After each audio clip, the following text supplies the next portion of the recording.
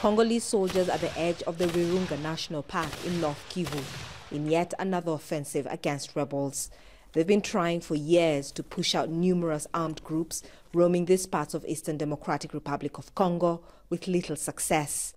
Their mission now is what they say will be a final push against different groups, including Mai Mai, the biggest threat to the government, as well as the Democratic Forces for the Liberation of Rwanda, FDLR.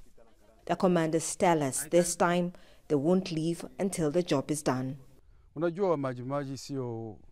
Mai Mai are not soldiers. They are villagers who arm themselves. It's difficult to differentiate between a fighter and an innocent civilian.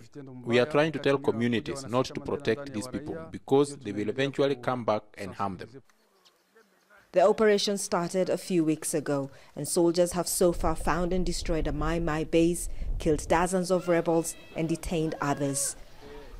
This is one of the most important wildlife areas in Africa, with many animals including elephants and endangered gorillas. The rebels are said to be trading mostly in charcoal and wildlife. These soldiers have just been told that some people have been spotted deep in the jungle, so they're heading there now. It's not a conventional war they're fighting. The rebels can easily move around villages and know the forest very well.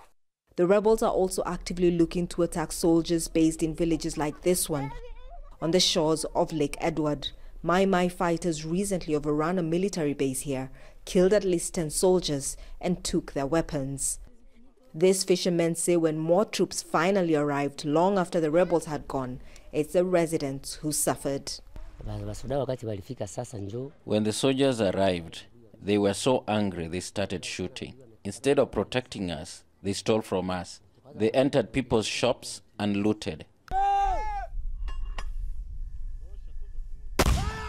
The military has often been accused by the United Nations and other rights organizations of abuses against those they're supposed to protect. But here, the soldiers say the actions of a few in the force will not stop the work they're doing. They tell us they've won today's fight against the group of rebels they were pursuing, but they also know the battle is far from over. Catherine Soy, Al Jazeera, Buramba, Eastern Democratic Republic of Congo.